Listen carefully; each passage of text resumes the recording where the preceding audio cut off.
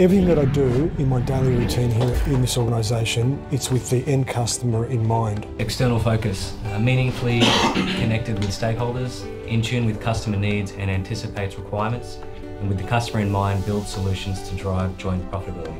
Everything that we do, all our touch points with external parties outside of the business, it's about creating meaningful relationships and relationships that drive great customer outcomes and greater customer experiences. We've seen it in the past where we go and do something or build something without spending enough time on the ground with the client and understanding what their needs and requirements are. 14 years ago, we're just starting to develop our technology. We get our first real corporate opportunity and we see the need for replies coming back to the interface. So we put in a lot of work to develop that, and that meant we were a market leader and we had something that no one really on the planet offered, a two-way SMS service, which allowed us to leapfrog the rest of the market.